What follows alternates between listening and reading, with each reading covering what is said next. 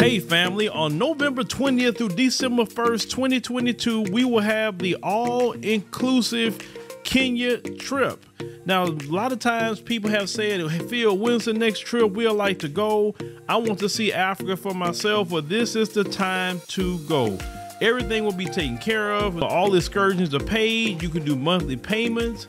You know, they'll have safari and a 6-city tour. You will see Charlie Island, which is something that we did not see last time on the tour. This tour will be 12 days instead of 7 days. So make sure to secure your place on the trip by going to www.wbsvs.com, make your deposit, and then you can start making your payments, and we'll see you in Kenya.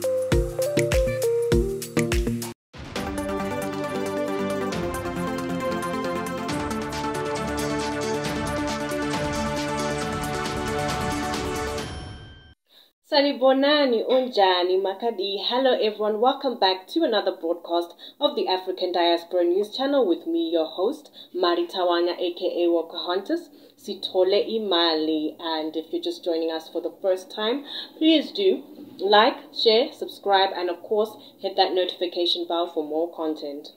Now, today we're talking about a small town, a whites-only small town in the northern Cape province of South Africa, which goes by the name Orania. Now, Orania is a small town in South Africa that has a 97 white population. Now, while there is no law banning black people actually from the small town, black South Africans actually have a fear of entering the small town because they believe that the local Afrikaners may be violent or, in other words, racist towards them. Now, the small town was actually established in the year 1991, and it was created during the last years of apartheid. It was just before apartheid was about to end, and it was meant to be actually a safe haven, according to them, for Afrikaners. And for those who do not know, Afrikaners are an ethnic group that is descended from Europeans who colonized South Africa before the year 1994. Now, they actually also speak their own language, which is Afrikaners. Now, the town was allegedly founded to preserve Afrikaner culture. However, even though they are accused of trying to recreate apartheid, they claim that they're just trying to preserve their heritage and avoid crimes, according to Mr. Boshoff, president of the movement of Orania, which is actually supposed to protect the small town. And yes, but to many, actually, majority of black people, they actually believe that this small town is just bringing back another, era of apartheid. And for those who do not know, apartheid was a legal system in South Africa of segregation that displaced black people from farms and limited which jobs they could have, and that ended almost close to 28 years ago. Now, for residents outside of Orania, the idea of self-separation, of course, like I said, it actually makes them believe that, of course, the residents of Orania are actually racist. And according to one Afrikaner, a resident who lives there, he says that despite the fact that they've been given the nickname Apartheid Town, he said that to be an Afrikaner means that you have an intention and a sort of association with Africa and with South Africa, and that you want to build a future right there, and it's a singular history.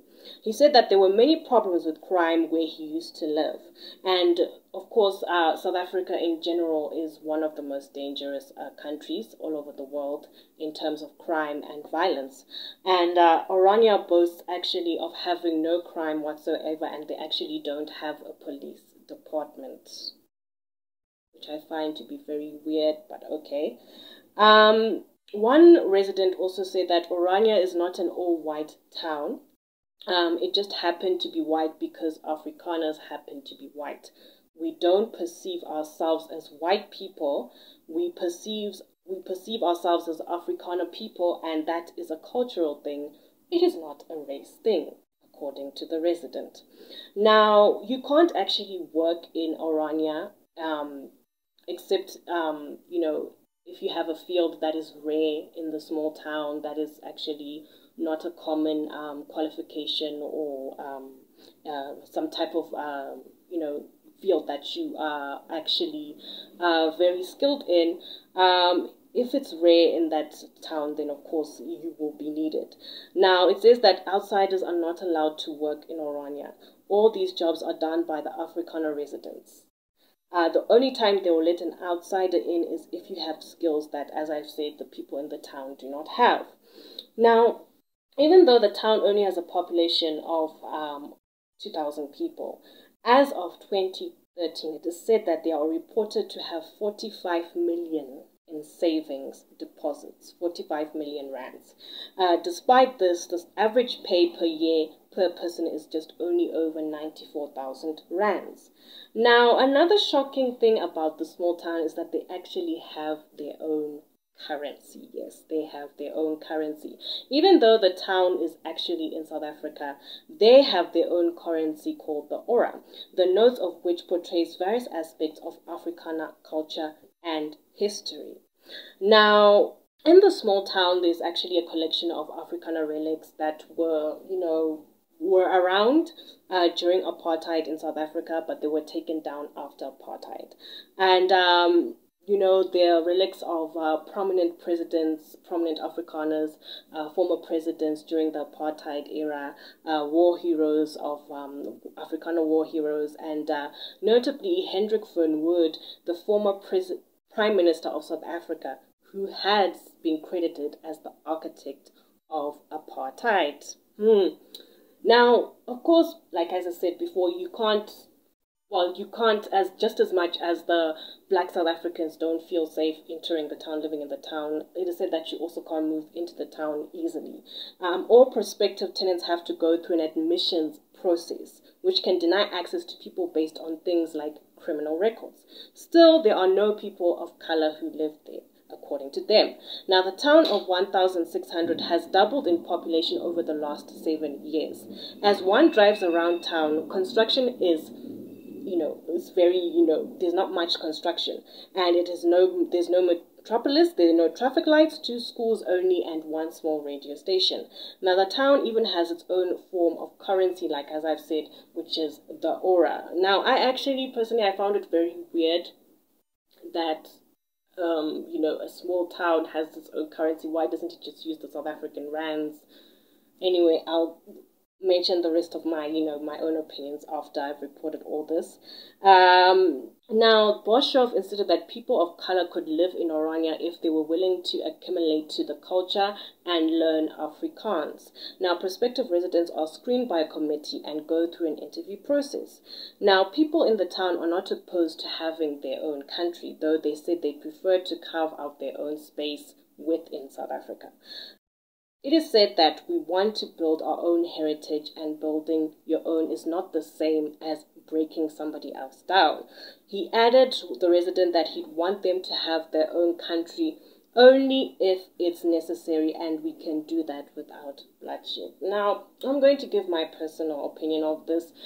I honestly don't understand why they don't just go back to their lands of where their ascendants come from, where the Europeans, the settlers who came to settle in South Africa. Why not go back, such as the Netherlands? Why not go back there? Because you can get citizenship according to your ancestors, according to ancestry, where your ancestors come from. So I really don't understand why they can't just do that instead of staying in South Africa and then having to come up with your own small town, come up with your own currency. And I'm puzzled as to why the South African government has just allowed that to happen, for them to create their own currency. Then again, it makes sense as to why it is said that as much as there are black people who are presidents or even ministers in South Africa, there are still white people who are in control behind closed doors in the background, who still have the bigger power than the black people who have the high positions in government. So it makes sense as to why this is why, they might not really care that the small town actually has its own currency. And I actually, it's obvious that they're racist because the fact that they don't want any black people in there. Probably the only black people, the very, very few black people that are living in the small town are just domestic workers such as maids and gardeners who work for the white people. But other than that, obviously, it's just majority, whites. The fact that they have Africana relics, things that come from apartheid, that are from apartheid, they keep those items. It means they themselves do not want to move on. They want to continue to have that racism, to have that supremacy, that white supremacy over black people. Because if you wanted to move on and you wanted to live amongst other black people, you would have obviously gotten rid of those stuff, and you would have also been using the currency that's actually there in the country, which is the South African rand. But the fact that you're using your own currency, it means you want nothing to do with that country. You don't want to live with any other black people in the country. So why not just go back to your ancestral lands in the first place, like as I said? Well, that's it for me today. If you have any comments or any opinions, please do share on our comment section down below. And please, like I said, do not hesitate to like, share, and subscribe, and hit that notification bell for more content. It's bye for now, and I'll definitely see you in another broadcast. Cheers.